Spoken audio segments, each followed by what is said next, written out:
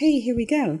I've got some ground beef, so what's better to make than chili? Here it is. 1 pound of ground beef, 3 tablespoons of cumin, 1 of oregano, 1 to 2 of paprika, 1 of coriander, and 1 of powdered garlic or use fresh garlic.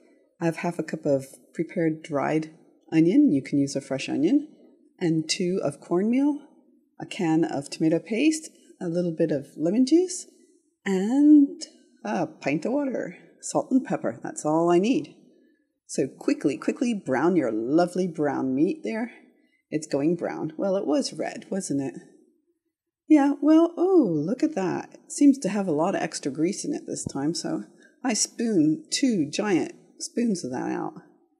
That's pretty greasy meat this time, not usual for what I get. And throw in the onions. Yes, looks good. And then all the herbs and spices. A little bit of lemon juice. Don't want too much of that. Almost a whole can of the tomato paste, a little can. And a pint of water. This is to let it cook down. You don't really need that much water if you want to eat in 10 minutes, 5 minutes. But I put the whole thing and let it simmer. It seems to make it taste better that way to me. And then also you put in your cornmeal. This helps it go thick and also gives it a lovely cornmeal taste. It's nice and bubbly now. It's just about ready to serve.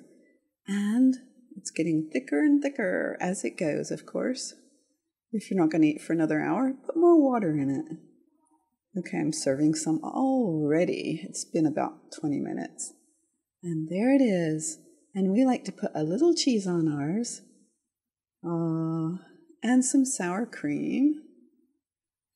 And some corn chips. Yep, we can eat it like a dip. That's really nice. I like chili this way better than like soup.